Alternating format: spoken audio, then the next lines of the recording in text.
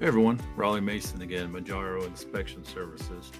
Today we're taking a look at a video that covers rotting wood in your flooring structure and how that can come about through improper drainage, uh, problems with handling rainwater off the roof as it's shedding, and then inside the crawl or basement as well. So we're going to talk about a lot of different things, show you some photos, and a couple live videos from our latest inspection that came across some pretty bad rotting wood.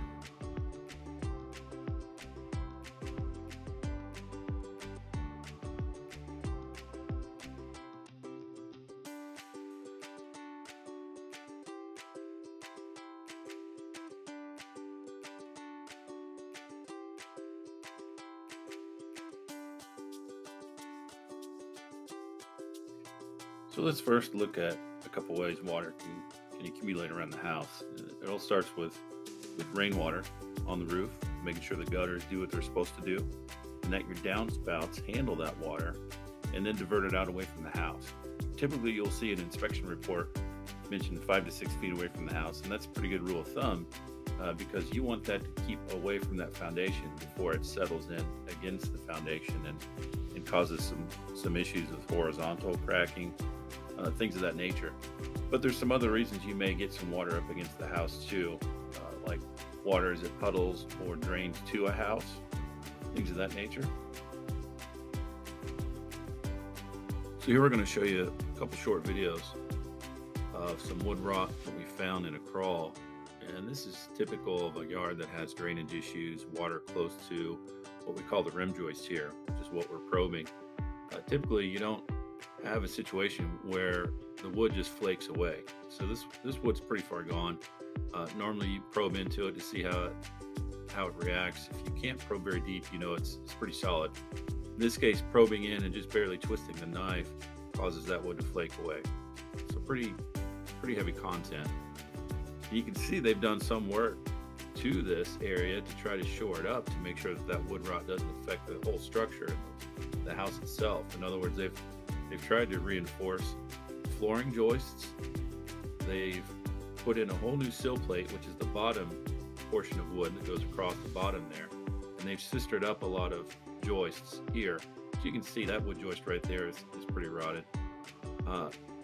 Some of it is done well, some of it not. This does not even go that far in. That new piece of wood. You can see the block of wood to the left there, just for added value to look nice, I guess. But you know, the overall goal is to keep that wood supported, the sheathing above for the flooring, and then the flooring joist. Here's the other side of the house though, and so very similar. You want to try to put your probe in and see if it chips away. Now this one is not flaking away very easily, but it is soft wood. So unfortunately, we're still having issues here. Now this section, you can see the sill plate on the bottom there, just sitting above that metal wrap plate, is completely gone. That sill plate should be replaced. That's a corner of the house, and typically we'll end up, depending on which way the flooring structure is laid, can be very load bearing, at least distributing the load for the flooring so you don't have issues with squeaking and sponginess. So let's talk about a couple reasons you may have water coming in that area. Just overall moisture content in a crawl space could be a heavy factor in that. If you have water rising up from underneath, or if you have water coming in from the side. In this case, this is an example of where you have veneer brick and you have weep holes that could be taking on water.